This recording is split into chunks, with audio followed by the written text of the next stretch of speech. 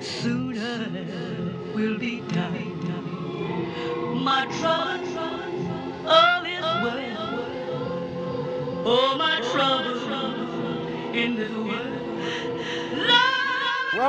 Welcome to Abolition Acre. And we were standing approximately where the present walk that we take comes to City Hall Plaza. And that's close to where David Walker had been on Brattle Street. And I said, abolition? David Walker? And what about Mariah Stewart? And what about my friend William Lloyd Garrison? And I said, we could do the three of them and make that a feature of what I would call Abolition Acre. The Beacon Hill Scholars, a group of local history enthusiasts here in Boston, have labeled this area of downtown Abolition Acre. During the early part of the 19th century, it was the center of an enormous amount of agitation and organizing in the effort to end slavery. They've created a walking tour of Abolition Acre and are working to establish an exhibit that will honor our nation's early racial justice heroes who lived or owned businesses in that area: David Walker, Mariah Stewart, and William Lloyd Garrison. The community of free and self-emancipated blacks in Boston and Massachusetts arrived long before the Revolutionary War. An escaped slave from Framingham, Crispus Attucks, a man of African and Nipmuc descent, was among the war's first casualties when he was killed by British colonial troops in front of the old State House on King Street in what would be known as the Boston Massacre of 1770. After the American Revolution, the white people who supported the ending slavery take cases arguing that individual black people should be free. Eventually, these cases made their way to what was a very new, the Supreme Judicial Court. Chief Justice put them all together, and he decides that based on the new Constitution for the state of Massachusetts, slavery is unconstitutional. So in 1790, when you had the first United States Census, Massachusetts was the only state in this brand new union that recorded no slaves. That's the drawing card of Boston. At the beginning of the 19th century, some 1,850 African Americans lived in Boston, about 3% of the city's population. The community was made up of free blacks and those who had escaped slavery in the South. So you're free, but you also want to be somewhat independent inside your economy. What people are like that, those are people who can have their own businesses. And David Walker ran a clothing store. David Walker played a prominent role in black civic institutions, including the Prince Hall Freemasonry, the Massachusetts General Colored Association. Walker also served as a writer and Boston's subscription agent for the New York-based Freedom's Journal, the country's first African-American owned and operated newspaper. So he's doing this work, but he is also thinking, what ways can black people overcome the situation that most of them are in, which is slavery?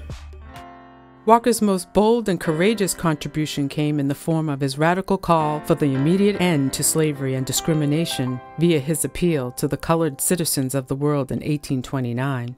The appeal is directed to African Americans who were enslaved, and he and other African Americans work to get that appeal to the very people that they want to be affected by these writings. Addressed to black people north and south, but the problem was getting it to the south. To distribute his appeal, Walker tapped into connections he had in the South through the African Methodist Episcopal Church in Charleston, South Carolina, and Freedom's Journal. He also found creative ways to ensure that his inspiring words and ideas were shared with those in the South who were denied the right to read. And one of the ways that it arrived in the South and created an incredible consternation there was that these very same Siemens gear copies were hidden. He sewed copies of his pamphlet into the lining of coats that he sold to black sailors headed for southern ports. It was a complicated system. David Walker wrote this to be heard.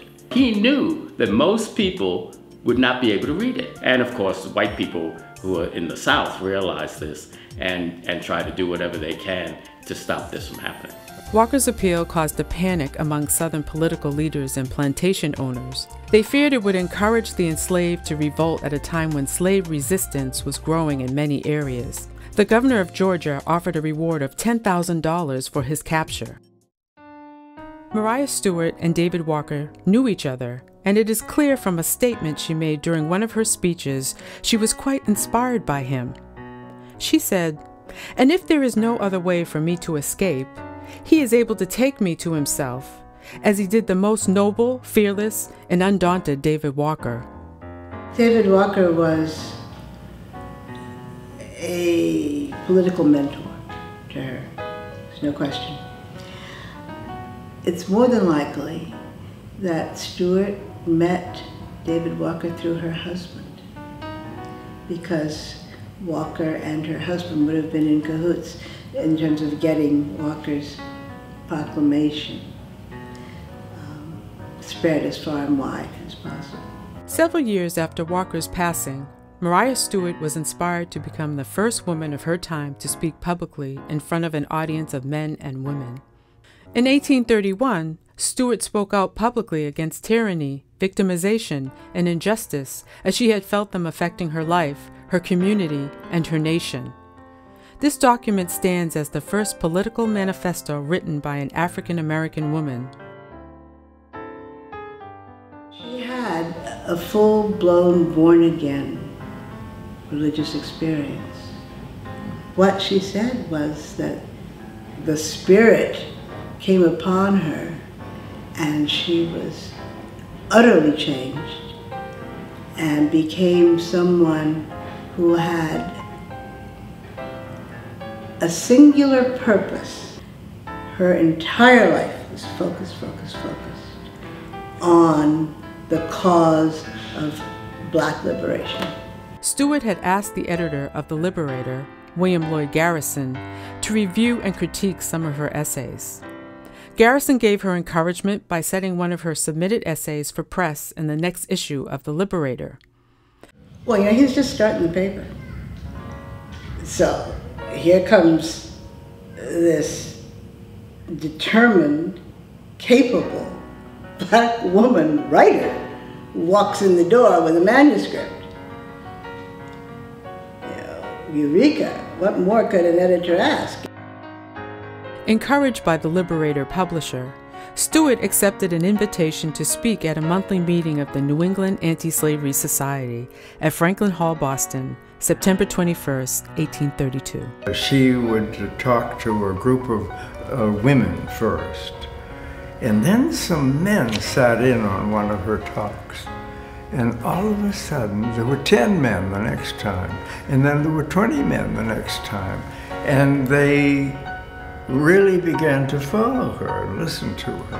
What she did was address the kinds of public gatherings, the community gatherings that said, here is how the Black community should function. William Lloyd Garrison and Andrew Knapp began publishing The Liberator from their Cornhill Street printing press in 1830. Garrison and Knapp at first struggled to get the paper up and running. They got their initial support from some of the African American women of that community. But they were primary in helping to give support to his efforts to create the Liberator. His Liberator could never have existed if it had not had the support of that community. Many white people who were opposed to slavery, but for William Lloyd Garrison, that was his whole life. He believes that you can explain to other people how terrible slavery is and people will change their mind. Agitation was his role. He was agitate until people were moved to be abolitionists. The African Meeting House, built in 1806, and the Abiel Smith School, constructed between 1834 and 1835 at 46 Joy Street, were built and supported by this community, as well as many successful merchants and entrepreneurs who marketed their wares and services in and around Abolition Acre. That meeting that my ancestor was taking minutes, he came to that meeting. They have him, David Walker, arrived trying to sell them on the idea that they should support Freedom's Journal. I know they knew each other. Not only that, Henry Tyler and David Walker had clothing stores on Brattle Street. In 1828, David was at 42. My ancestor was at 80-something. In the early 1800s, all African Americans living in the North were on heightened alert because of the federal fugitive slave laws. These required that all escaped slaves be returned to their masters after capture. In 1850, we passed a fugitive slave law that has teeth. That means that a whole of the kind of status quo of runaway slaves has changed. Southerners see it as an advantage to make a point that they can get these people back, right? They want to show the North that the North can't harbor these people. Suddenly, white Bostonians had to take a stand. Would they be complicit in returning people to slavery in the South? Or would they try to stop it? The black community and their white abolitionist allies led the fight against implementation of the fugitive slave laws. But now a growing number of whites added their support. They saw attempts to enforce the law as the South trying to impose its will on them. The African American community continued to defy the fugitive slave law by any means within their power. And some of the more notable cases, such as that of Shadrach Minkins, resulted in a successful escape engineered by Robert Morris and Lewis Hayden from the courtroom to Canada by way of the Underground Railroad. Although rescue attempts of Thomas Sims and Anthony Burns were unsuccessful, their freedom was eventually purchased by money raised through church offerings and contributions from white anti-slavery supporters, solicited by the Reverend Leonard Grimes, pastor of the 12th Baptist Church, also known as the Fugitives Church. How could this barbaric system continue to exist in these United States, a new nation founded on a declaration of equal rights for all? This sense of working together, pulling together, communicating, connecting. These were people who recognized that there was a very deliberate cap on just what was available to black people. So this was an extended community that said, we're going to explode that. We're going to create our own if we have to start our own businesses. Black people here then don't isolate themselves from the reality of what's happening in the rest of the country, but they use their free advantage, right, to be more outspoken about what should be the goals of black people. They found a way to survive. They persevered. They were strong. They were strong and was able to survive all the negative things that surrounded them. There has never been anything in America worse than slavery for African Americans. Never. Anything worse than slavery. And we were able to overcome that.